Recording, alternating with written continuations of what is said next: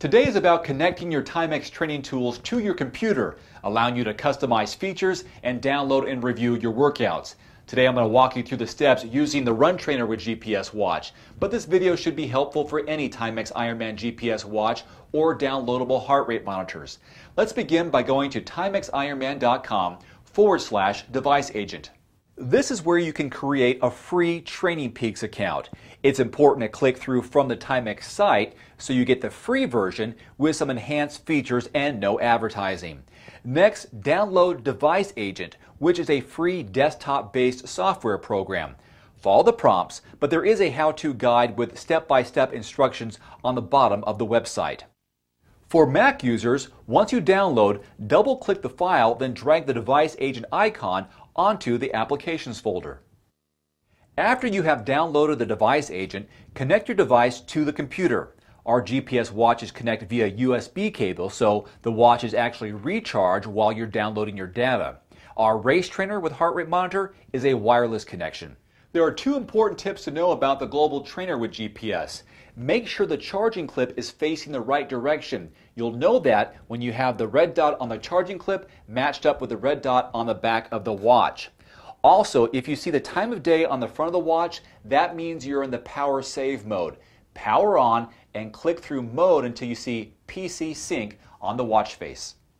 Next, open the Device Agent.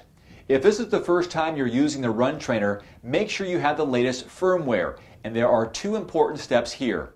First, download the firmware to your computer desktop. Next, upload the new firmware onto your watch via the Device Agent.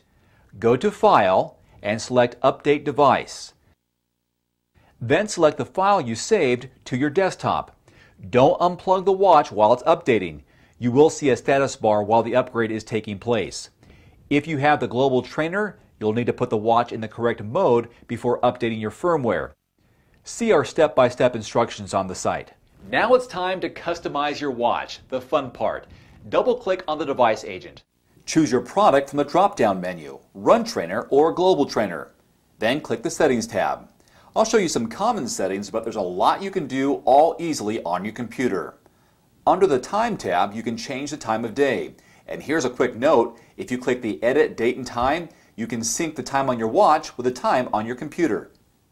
In the Configure tab, you can adjust your personal heart rate zones and user information. Very important. Next, hit Display, then Chrono. This is where you can set the information you want to see on your watch while you're running. I'll set my Run tab and my Custom One tab to give me a couple of options while I'm on the go. Again, you can see this in the above Display tab under the Chrono sub-tab. Let's click back on the top line Chrono tab. This is where you can set auto splits for every mile that you run. Be sure to check mark either distance or time under auto splits. When you're all done, hit Save so these settings go back to the watch. Downloading your workouts is just as easy. Step 1, make sure your watch is connected to your computer and the Device Agent is open.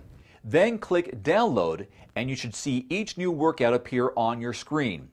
Then click Save. Then click Login to see these workouts in your Training Peaks account. Once your workout is downloaded, click Erase to remove the data from your watch. And you should do this periodically to ensure the watch has enough memory to record your next workout. To download detailed instruction manuals, go to www.timex.com/manuals. Connecting and customizing your Timex training tools to your computer makes things a whole lot easier.